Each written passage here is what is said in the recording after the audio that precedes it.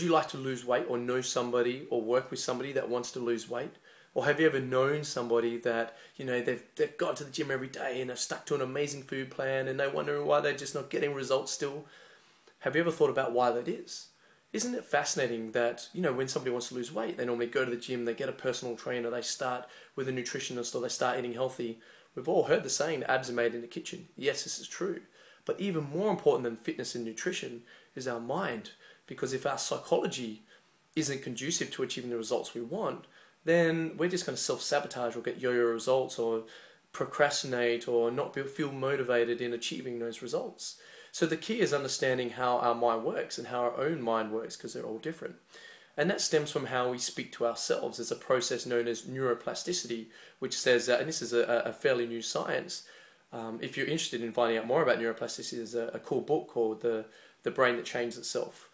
Grab that book, an amazing book. It talks more about neuroplasticity and how that works. But anyway, what neuroplasticity says is that what we think at the conscious level will literally rewire the unconscious mind, which is fascinating. So what we think about on a regular basis will imprint that in the unconscious and then form beliefs, and then we'll think and feel about those. So say, for example, do you remember when you were young and you learnt the timetables? You remember the timetables, 3 times 3 is 9, 6 times 6 is, 13 times 13 is, they didn't teach us that one, did they? So, and we did that through repetition. And you're doing this all day, every day.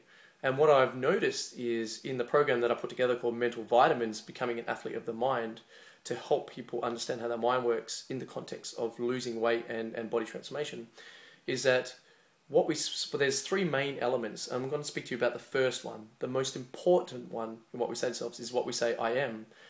Because what we say I am and what follows that will literally shape our reality. For example, if I say I am an alcoholic, then my behaviors, thoughts, actions, speech has got to be in alignment with that.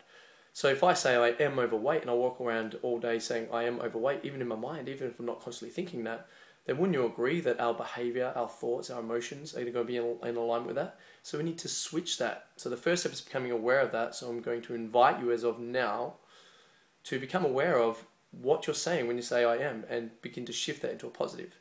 As an example, you quite often hear something like this. Somebody wants to lose weight and, they want to lose 20, 30 kilos, and whether you're a personal trainer or you want to lose weight yourself, you could probably use this information. And I use this with everybody that I work with on any level, is, I am overweight, so you're supposed to go to the gym tonight, you're meant to go to the gym, but your friend's going out for dinner, so you decide to go out for dinner because it's normal, you are overweight, you've got to act accordingly. So then you're out for dinner, and then, that you decide you're going to eat healthy, but everybody else gets a cocktail and has some pasta, so you're like, I probably should eat healthy and I should go to the gym, and then you're shooting all over yourself, right? And then, then what happens when if you say you should do something and you don't? You feel guilty. Now the problem, the brain doesn't recognize command negations, which means don't think of me in a pink leotard right now. What are you thinking about?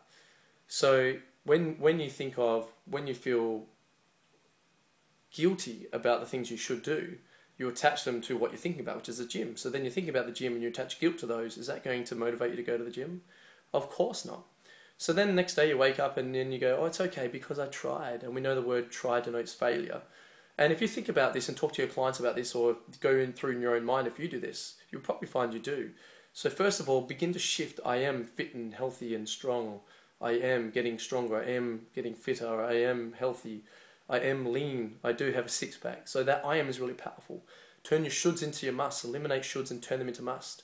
I must go to the gym because of what that's going to mean for me and how that's going to make me feel. It's going to make me feel happy. It's going to make me feel motivated. It's going to make me feel fulfilled. It's not about losing weight. It's about the person that makes us become, or we become.